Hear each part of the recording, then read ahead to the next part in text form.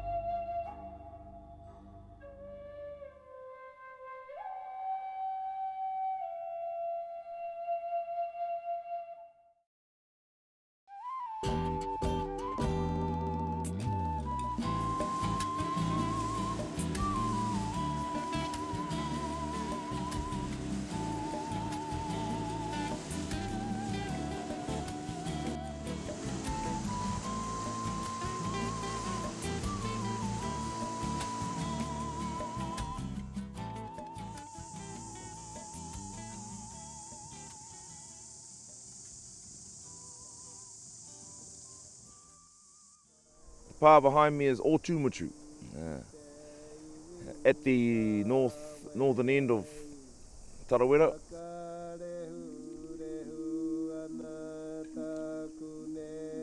Pā site of Ngāti Rangitihi. Ngāti Rangitihi, in our waiata te rate auahi, we sing tōku hoa moenga, that line.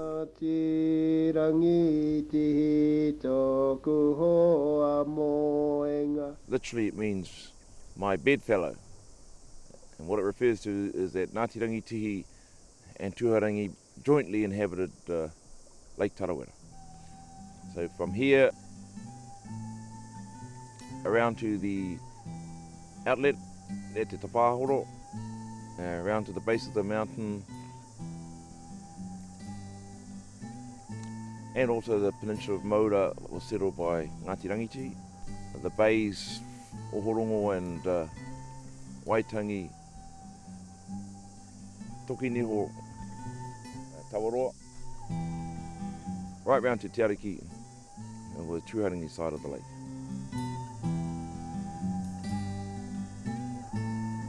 So the pā o Tūmutu was once inhabited by Ngāti Rangitihi. But eventually, both the pā and the land, as far as Maunga Rāwhiri, came under the control of our hapu, Ngāti Uruhina.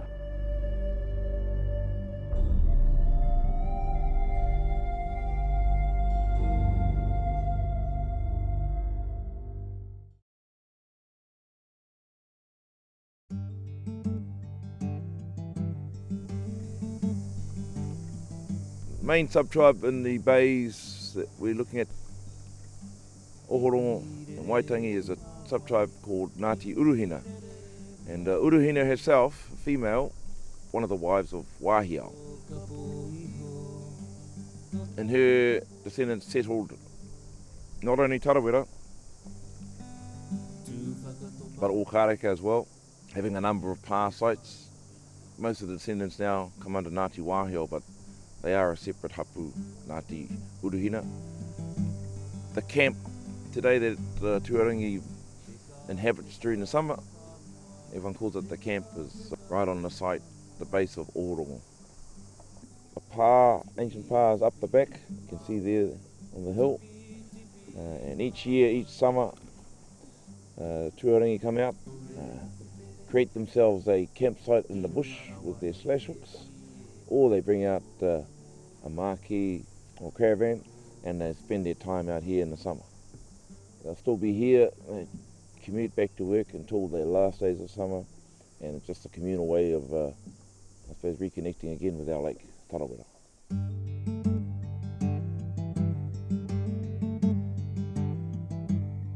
The past site, like a lot of past sites, Tūhourangi, often they became abandoned when someone, a chief, died before they could take him out of his whare, and the whare became tapu, and then you find a lot of past sites on hills have become cemeteries, and even today trustees of the land say they come across bones up there as a past site becomes a cemetery.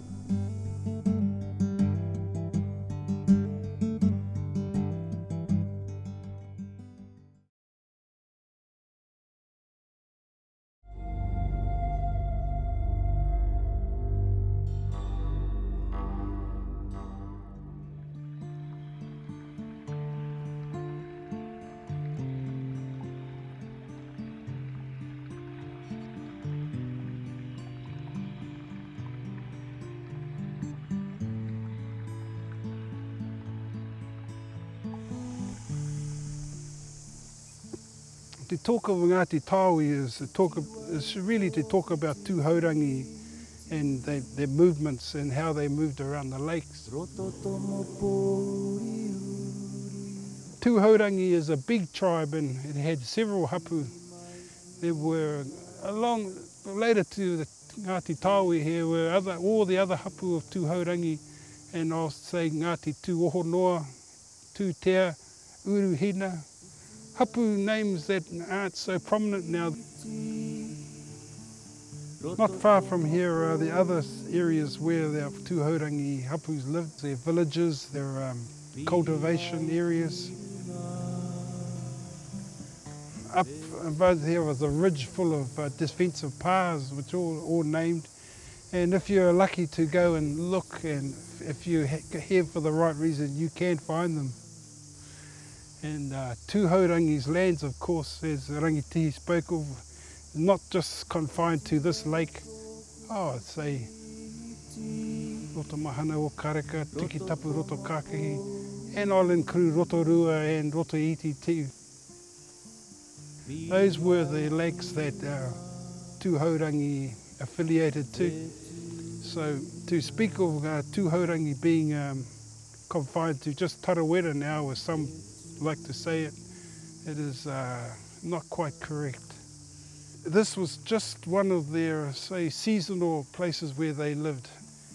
And Rotomahana was known for a place like that where you'd come to eat seasonally.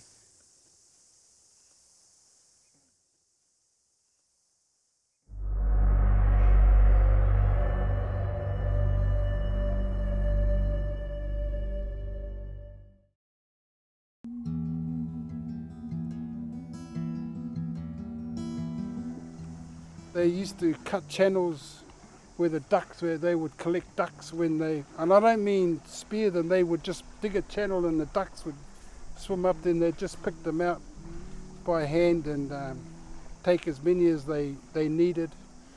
But like all lakes, they were teeming with native species of food and of koda and koaro, inanga, tuna, and lots of bird life that's around here. The trees were all Māori trees, they're berry trees, and at times they'd take them and dry them on the cinder blocks. And even the blocks where they used to dry food, they all had names. So, these hills are all named, and a lot of them, as you can see, are easy to defend. And that's why Te Ariki was hard to penetrate. There's steep ravines here, and they're still here today.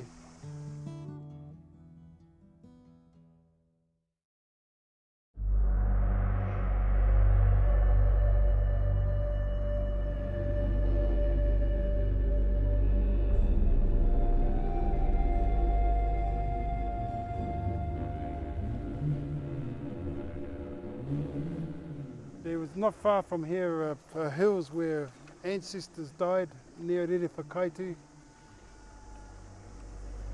Of course, you might have heard of the Poke Kaikahu where Rangi Katukua died, Tionga died, I believe, there, and others.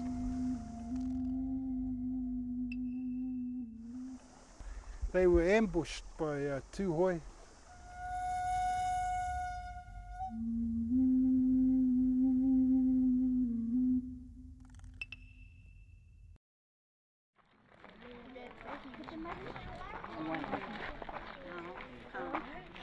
And that was the last big battle between Te Arawa and Tūhoi. A few years beforehand, Tūhourangi, under the leadership of our key ancestors, Tionga, his cousin Te Rangi Kātukua, Te Waha Kaikapua and Te Hurinui, fought a battle at, over by Korero against Ngāti Awa. Different names for that particular battle, but one name is the Battle of Te Tumu. And it was there that Tionga slayed Te Ramaapakura. 2 years later, Tionga and Te Rangi Kātukua attacked Ruatahuna without any great casualty or success, and then returned. What then happened was Tūhoi gathered en masse under the leadership of Te Purewa and came to Pokaikaikahu here. So from Ruatahuna over there, way over there, Tūhoi gathered their people and trekked from Ruatahuna to Pokaikaikahu. Not sure exactly about the numbers of Tūhoi that came, but it was a significant Opetaua war party. This was a long way for Tūhoi to come, and in terms of battles and victories, the ultimate victory was to defeat your opposition on their land, and so that's what Tūhoi came here to do. What then happened was that the main body of the war party of Te Opetaua stayed here, and they sent a smaller group of around about 70 or 80 over, and that smaller group attacked Te Ariki, which was just at Tarawera, and then across to Maura, and then ran back to Pokaikaikahu. Our ancestors then pursued them from Tarawera back to here, and the main Opetaua of Tūhoi was waiting here for our ancestors who was pursuing them. And of course, by the time our ancestors got here, they were, well, not as energetic, and realised when they got here that we were in trouble. At the end of the day, Tūhoi won the battle at Pokaikaikahu and Ngāti Awa. Thinking back to Te Ramaapakura a few years earlier, so it was Tūhoi and Ngāti Awa. One of our toa, Te Hurinui, was slain here at Pokaikaikahu, and his widow, Hine Tūrama, composed the Kaiora, or the derisive chant / haka, to commemorate the loss that occurred. And Hine Tūrama was from Ngāti Whakaua. A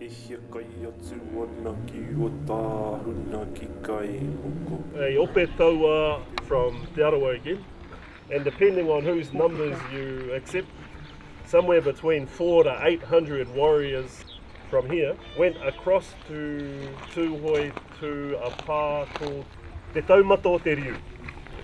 And the chief of that particular pā was Te Aihurangi.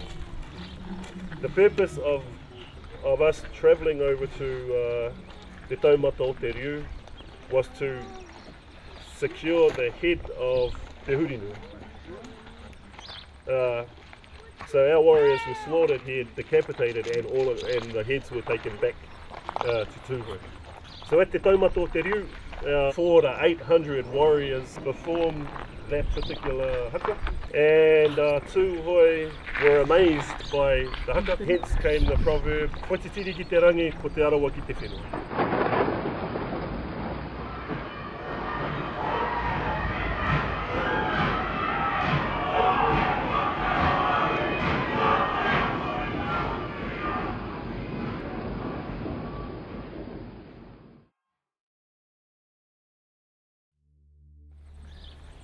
What then happened was Te Tūhourangi returned the head to Hine Tūrama, and then a hākari or feast or celebration occurred for 3 days apparently, and that is regarded as Te Tatau Pounamu, or the sealing of the peace treaty between Te Arawa and Tūhourangi.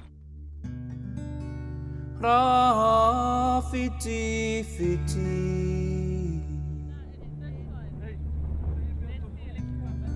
ka rere te kopere he atua.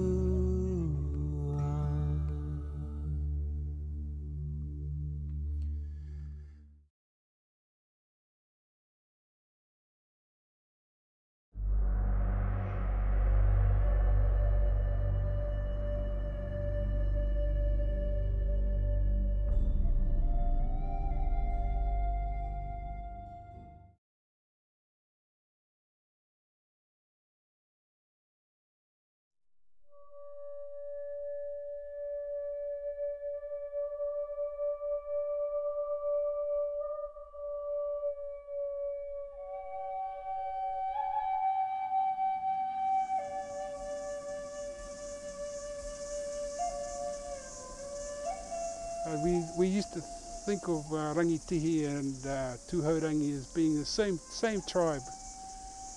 Their whakapapa dictates that, and the chiefs they call Rangitihi, we all call Tūhourangi, and such as Mokonuiarangi, Te Rangi Katukua.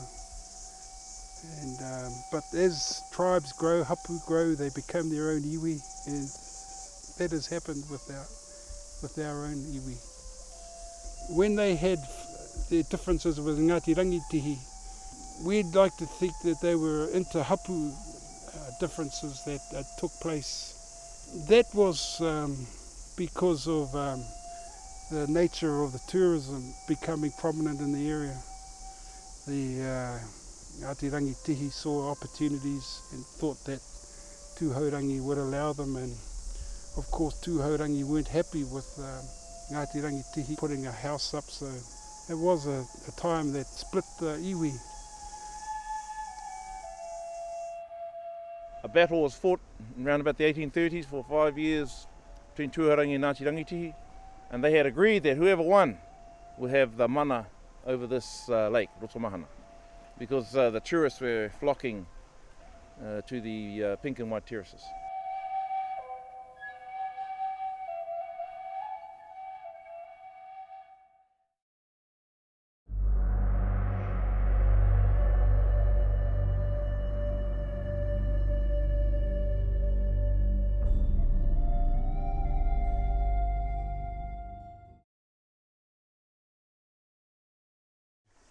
Of course, before the Pākehā came here, there was no tourists, but of course because of the beauty of the terraces, tourism soon became prominent. Famous artists came here and took paintings of the area, and they've been restored and kept by collectors.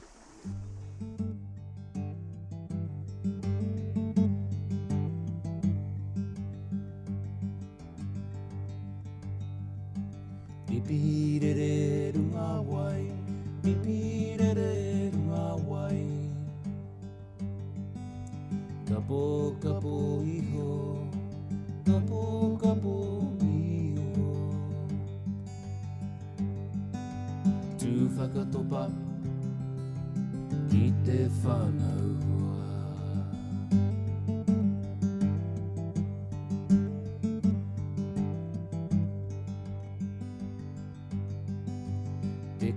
Teka whakamoa, teka whakamoa. Tipi tipi runga wai, tipi tipi runga wai. Urere nuku tere, ki runga rawai, he pi e hoa kapo kapo iho, kapo kapo iho. I believe Diefenbach came here, our famous explorer. George Gray was brought down here, other well-known members of the Christian faith, Thomas Chapman, and they were allowed to do, like even to shoot birds out of season because of their status. Dignitaries would come here on their way to visit the terraces and they'd be brought before the chief, Rangi Whare. His sons would take them up to the terraces. Of course the tourists were ferried from the back of Kaiweka to the back over beyond Te Tarata.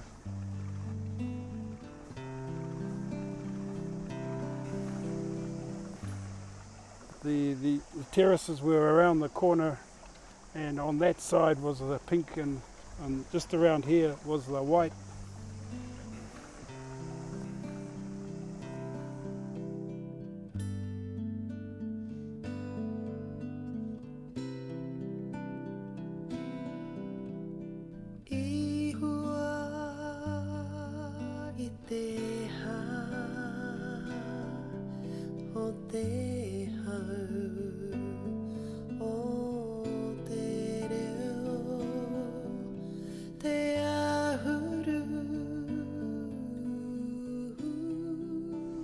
However, Tūhourangi is the acknowledged kaitiaki of this lake, although rangitihi like to say they have a connection with this lake.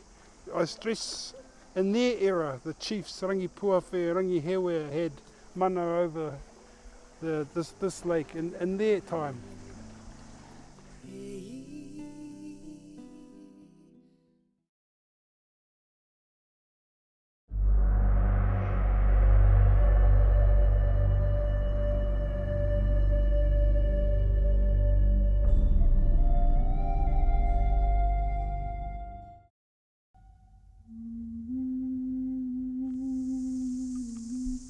Not only the men fought, but the women used to fight in our war, so the women would be as ready as the men to defend their tribe. And that happened here with many of the women.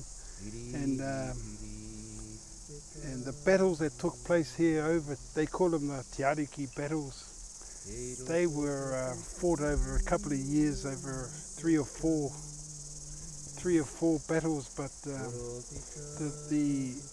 the end result was Tūhourangi called a peace and dictated what would happen. Te ie rawa, e noho kotahi ana, ngā hapu e noho ana i ngā pāparinga o te moan. Noho ana e tahi te ariki. E tahi maura, i hākaipari.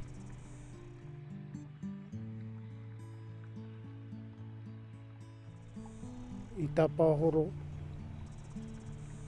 E rā wahi katoa. Titi wai ko fiti fiti, roto tomo pōuri uri. Ka noho nā iwi ki reira. Ka noho nā hapu ki reira. E noho kotahi ana. Engari ka rā ke he pakanga, he whenua te take, he takahi mana te take, he takahi rāhui te take. He rawa ke kupenga, e rā mahi katoa. E rā kaupapa katoa ngā take i a rā ke he pakanga i wai ngenui i a rāta. Ki ake nei au e hi ake nā pakanga i wai ngenui i a Tūhourangi me rangiti. Ka rea rangiti i pakutoa.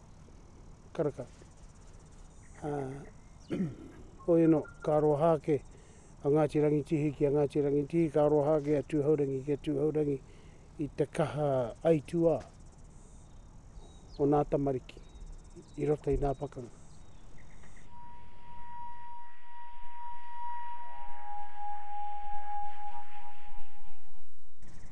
Nā, te tangata nāna i hohou te rongo, ko te Rangi Hewe.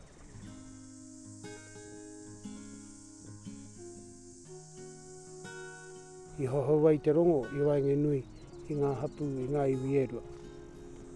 A ka riro I muri mai, ka hunuku a rangitihi.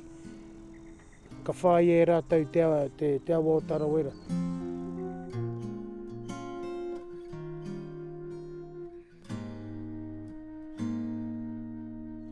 Ka tae atu ki te awa te atua, ki matata rātou noho ai.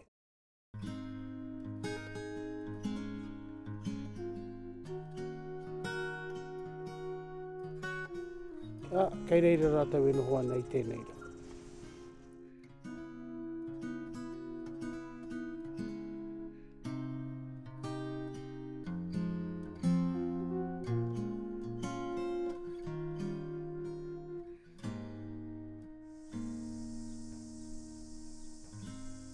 The tribes that fought here are well documented. There's been generations of fighting between our tribes and other tribes here, and as Rangitihi correctly pointed out, all the descendants of Rangitihi, our eponymous ancestor who had Rākei Ao and Hapu Moana. Ngā pūmanawa e waru o te aroa. They have all lived here, and Ngāti Pikiao has links here. And we should acknowledge the other tribes that have links to this lake. It is called a Tūhourangi lake, and I suppose we had the ahika, but we should always acknowledge the history of other hapu that have lived here before us.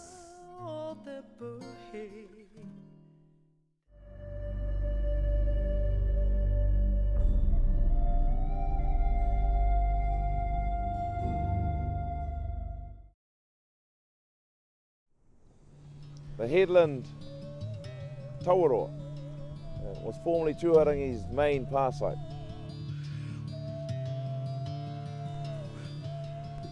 In times of war, all the Tūhourangi hapu were called here, and we'd live upon this headland for a number of years really. For example, in the 1830 period of 1830 to 1835, we went to war with Ngāti Rangiti, our neighbours, over Rotomahana. And everyone came and lived in this part.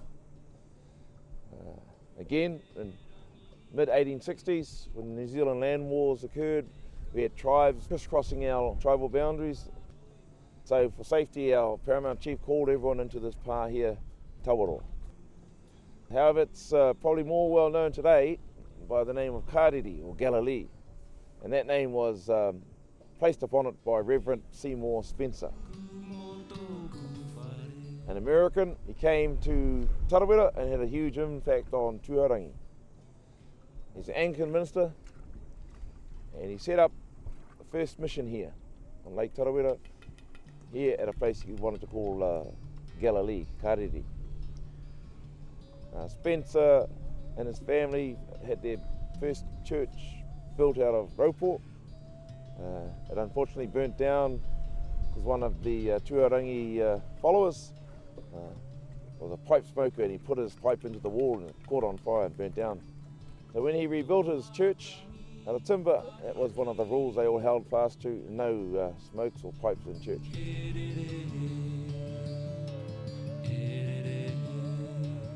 He stayed here for 7 or 8 years. He had a huge following right around the lake.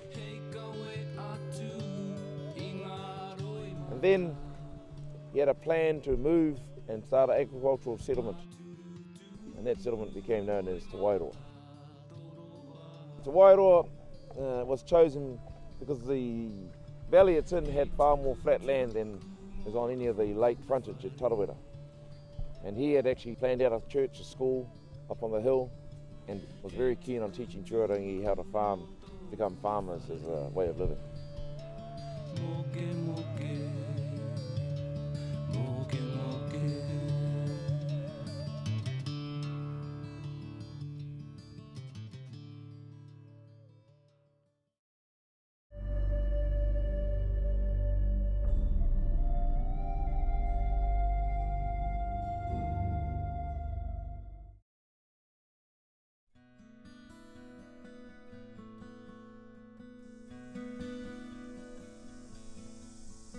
We're here at Tarawera Valley, the settlement that was actually decided upon by the Reverend Seymour Spencer, who surveyed out the land and marked up the land, divided it up into little plots so that Tūhourangi could grow potatoes, wheat and raise animals here.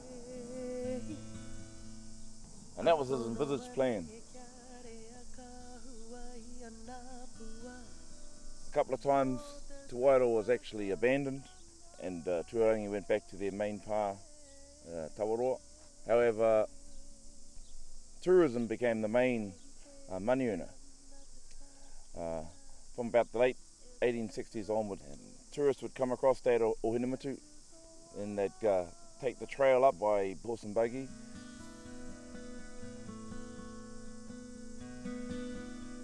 Come through Tikitapu.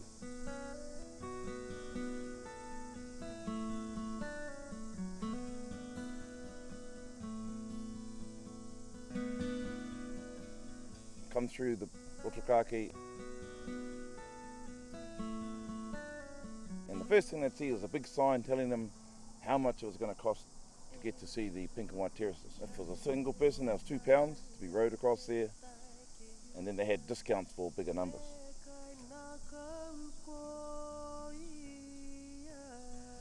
So they'd come here, stay the night, one of two hotels, both owned by Tūhourangi.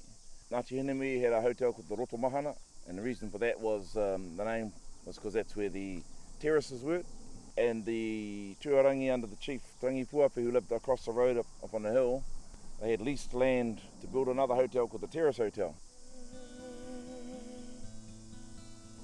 And the reason they needed the hotels was because back on the lake, Waitangi, Ngāti Uruhina had bought bigger boats to take the tourists. So to capture the market, they built hotels here.